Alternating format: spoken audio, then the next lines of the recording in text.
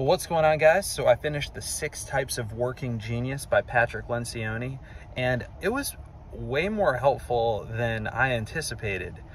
He talks about how there are basically 6 types of working genius. Like, for example, one is wondering, like people who look at problems and think there must be a better way to do that.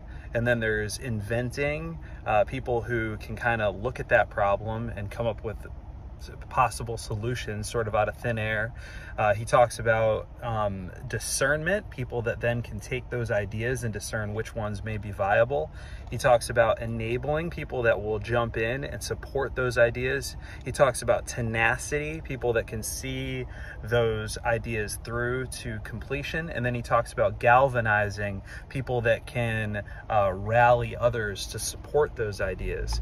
And it just makes a lot of sense, because he said basically, based on the survey that they have, people tend to have 2 types of working genius, and then 2 areas where they're competent and 2 areas where they get really frustrated. So the goal of a team leader is to basically put people where they're most gifted, hopefully have them in their areas of competency a little bit, and then keep them as much as possible from the areas of frustration.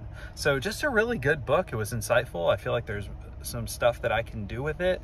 I haven't taken the assessment yet, but yeah, I would definitely check it out. It extends beyond the workplace into the home. It can help with all different kinds of things. So I know for some of us, the last thing you probably feel like you need is another personality assessment, but I thought this was really helpful. So 6 Types of Working Genius by Patrick Lencioni. Definitely check it out.